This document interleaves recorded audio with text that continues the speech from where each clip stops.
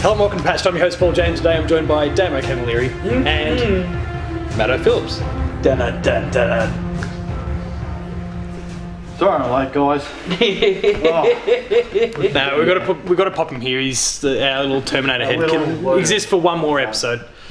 Oh no. We'll disturb the audio, but that's all right. Nicely done. There we go.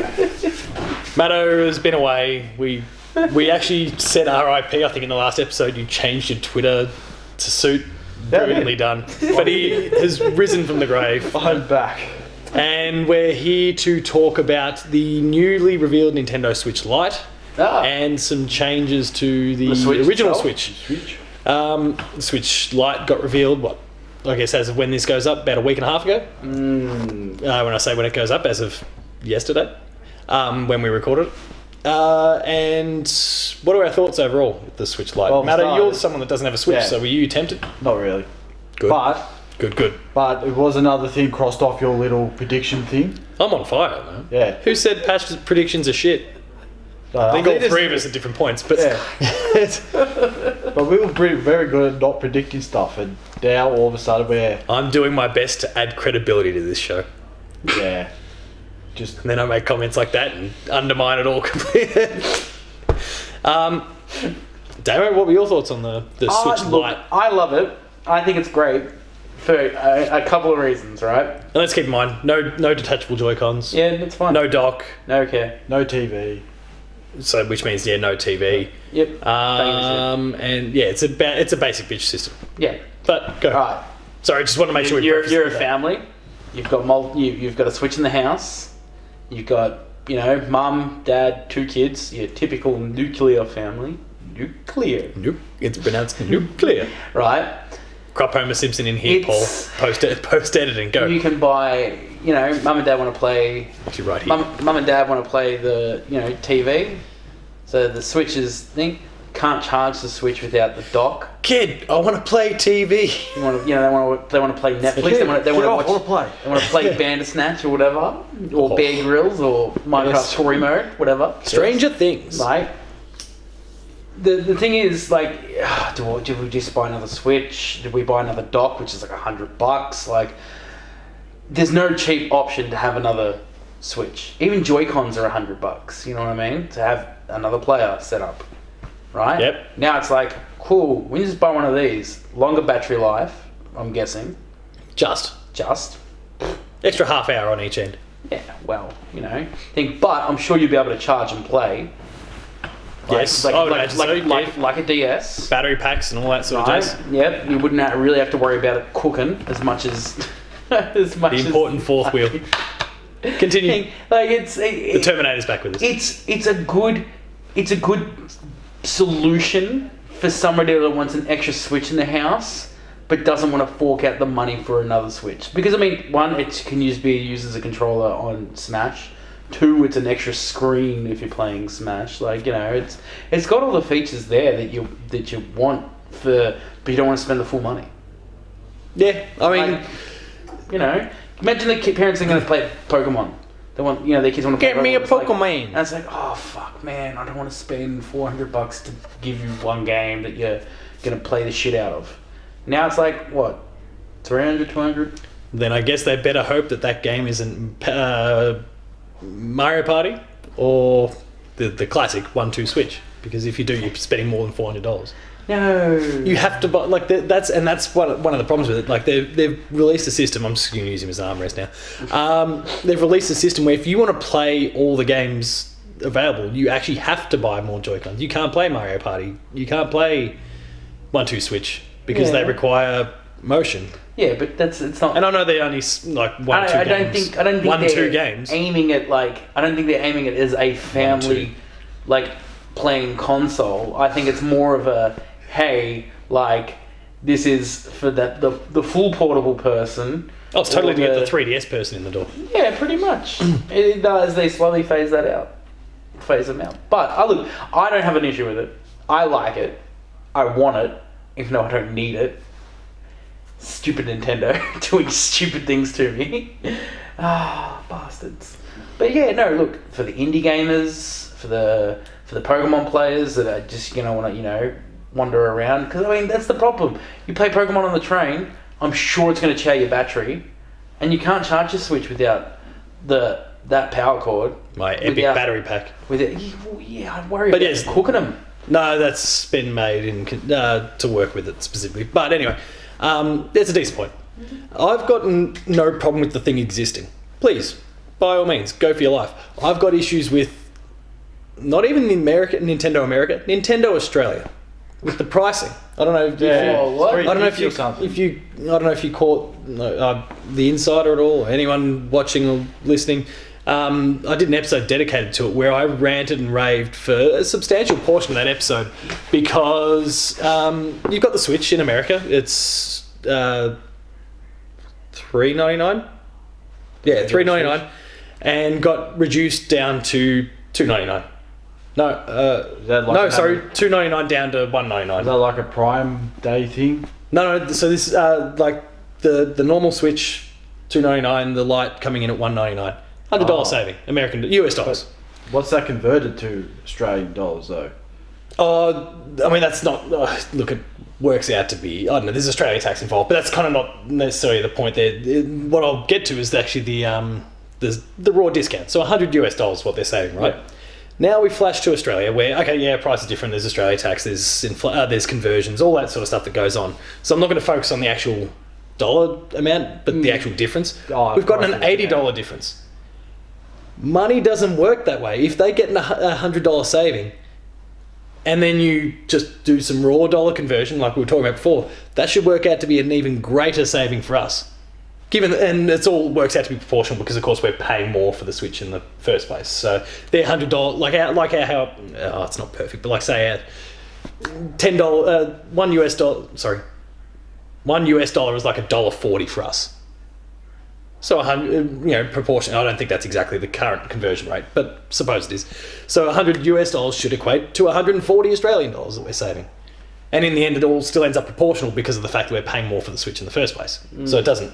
But instead, we're actually there's less discount just in terms of raw dollar value. Like the math doesn't work out, so we're getting gouged a little bit. 30%. I would say go by percentages. That would have been the easiest one. They are saving 30%. We are not. Yeah, we're saving significantly less. That's some good maths there. Yeah, we're just not hitting that percentage saving. Mathematically, it does not stack up. And I mean, coming from the maths teacher. Yeah, it's coming from the maths teacher. And I did preface that in the episode to make sure that I gave myself validity. Damn it. But no, I mean, if they wheel out the whiteboard and E equals MC squared, therefore the Switch sucks. No, if they brought the Switch Lite out at, I don't know, $280, so another $40 on top of what they've already done, it still maths-wise doesn't quite work out, but that's a price that's approachable. And I also spoke about in the episode how, and I think it's more of a psychology thing, so I don't teach psychology this time. Now it's just my own judgment. If people see $299 versus $310, I know it's like an $11 difference or something like that, people get outraged. They see 2 versus 3 at the beginning there, and that actually it triggers something up here that that's good value. And the fact that they've not even gone parity with the American discount, just in terms of raw dollar values, they could have done that and I think guaranteed themselves a significant sales bump just because of what it looks like when you see 200 and something versus 300 and something.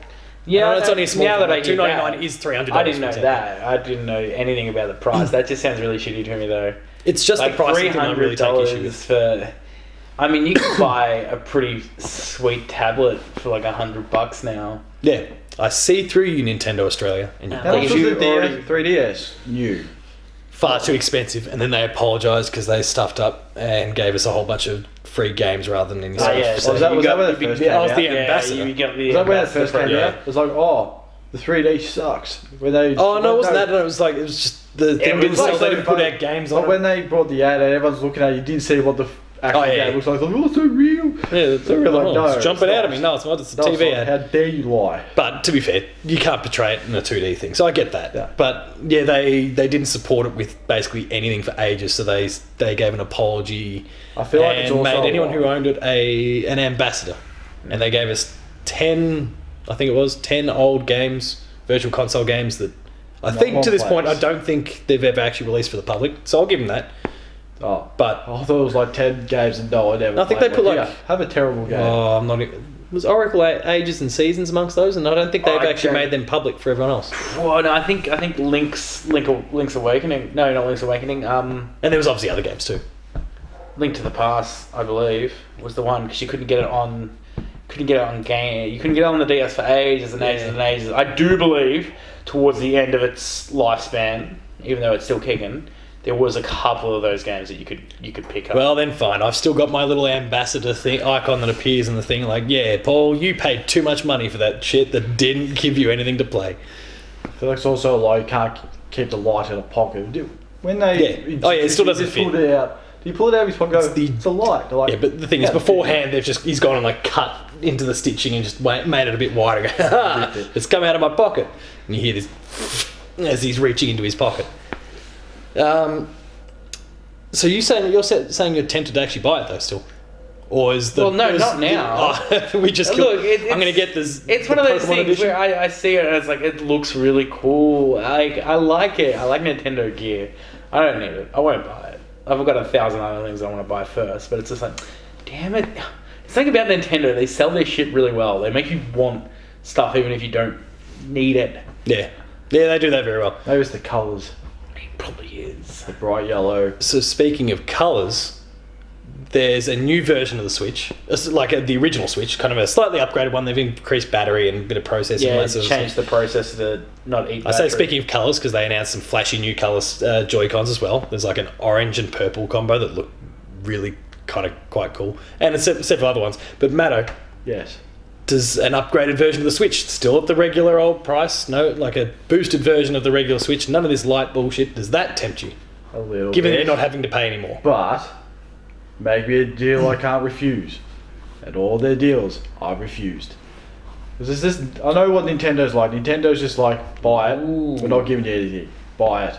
Are you looking at these Joy-Con controller colours? No. I'll pop them on the screen somewhere. I've made a couple Yes. promises already so far. What was the other promise I made? I don't know. Someone's head down there. I don't know. So Homer's head. blue. Homer. Homer's head. So blue, just not neon blue and neon yellow, and then neon purple and orange.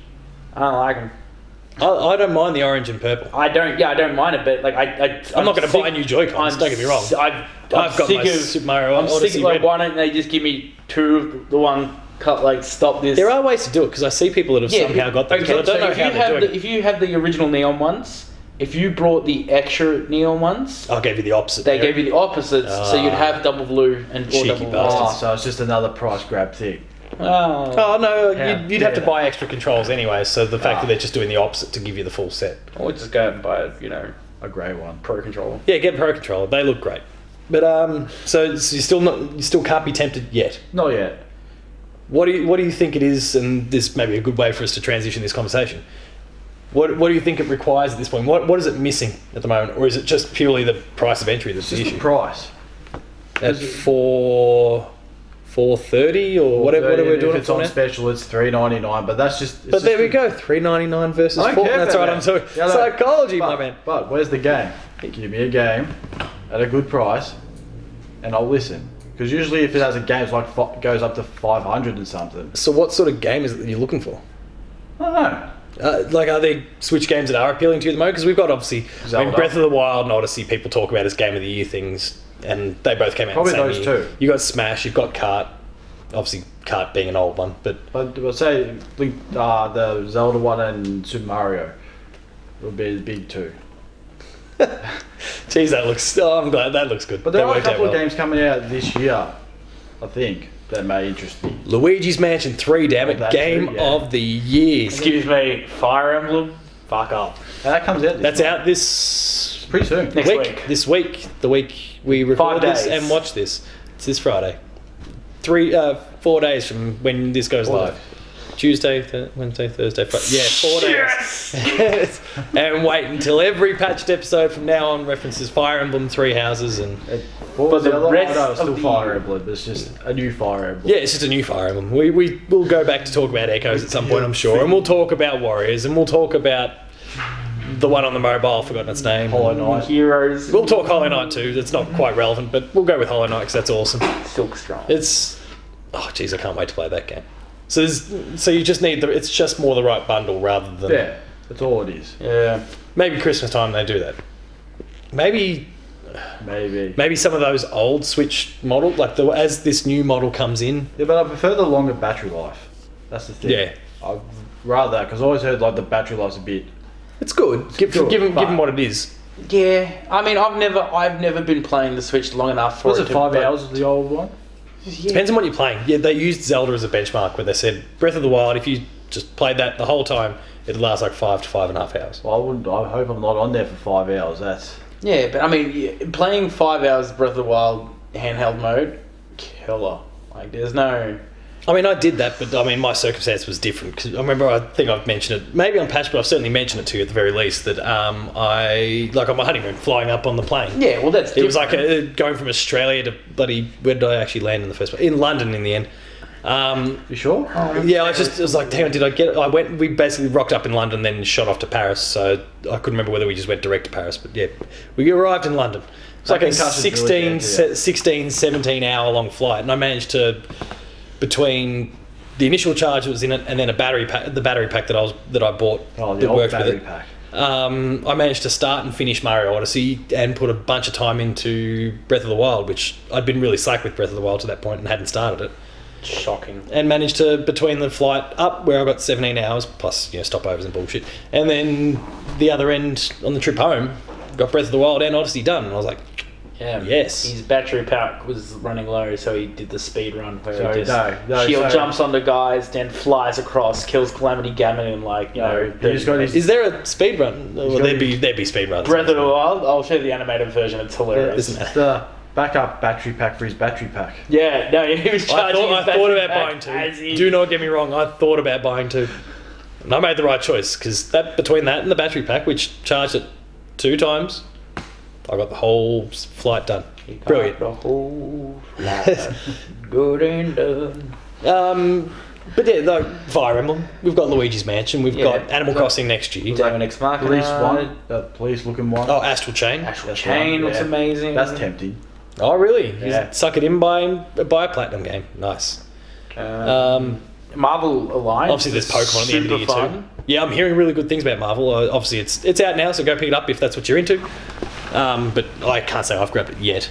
That's sort of what I'm looking at going, I might get it when it's cheap. I'm just going to wait. Maybe it'll come to the other consoles. I get me some trophies. Disgusting. I play my Nintendo games, consoles for their exclusives. And more for some of the indies because now... You can get the indies play them on the portable. Play them on the run. That's handy. But I still go chasing a trophy. Cuphead. Shut up, you. I've already done it on Xbox. Looking at Matto, not you. Yeah, I bet you didn't get all the trophies in that one, you bitch. They call them achievements. I didn't get any trophies. Whatever. Fuck those achievements off. Get gems. I love Cuphead. Good game. And yeah, look, that's actually a decent point. Like, I didn't get it finished on the Xbox, mostly because I rage quit. But I wouldn't mind going back to it again. Anything else anyone wants to add to the Switch Lite or the Switch upgrade? Give me the Pro. Technical revision, I guess we can call it, for the Switch. Smart move. At this time, a lot of consoles have to drop their price because of that there's a Murphy's Law or whatever it's called, with the silicon chips just become less valuable, so you got to drop your price, kind of the ordeal. It's some bullshit. Because there's new consoles on the way, but please go. But make one up while you're at it. Normally would, but I reckon that Nintendo went. Yeah, because Skoromo said that, damn it, I want to buy a Switch for $299. Because we'd have to drop the price if we just revise it slightly, don't make any super big changes. Bam, we get to keep it at the same price and pretty much keep making the same amount of money. And Donald Trump. And yes, Donald Trump. Sorry, just adding to it. Sure. Hashtag 2020 Trumps. That's not one I'm cropping onto the screen. Good. Any last thoughts about the Lite or the upgrade? I'll wait for a Pro. That's what I'm banking on. I'm banking on that rumor about there being an upgrade, like a proper upgraded version coming. Do it, Nintendo. Do it. But is this going to be a? It requires 2 dots. You put 2 switches in there. It combines their powers. Is this going to be a fully docked mode? Because it's gone the fully portable. Or is it a giant DS? Yeah, they went fully portable. Now I couldn't see them going fully docked. Fully docked, which is Joy-Cons that you can pair. It'll just be a beast and it'll just cost us way too much money and I'll buy it day one. It'll sound like an engine. Fucking hell. Unless they do it next year, at which point I've already got an Xbox and a PS5 to buy next year. So maybe I'll wait.